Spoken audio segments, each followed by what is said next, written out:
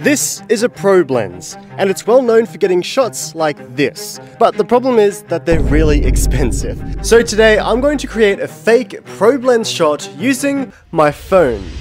Now, one of the most important parts to getting this shot is to be able to get a clean sliding motion, so I'm going to be using a slider. Now obviously the phone doesn't fit through the mug handle, so instead we're going to shoot two different shots and then edit them together. I started with the first one, which is a shot pushing in towards the mug. Then I got a clean shot without the mug. Next, I brought both videos into my editing software and cut out the inside handle of the mug.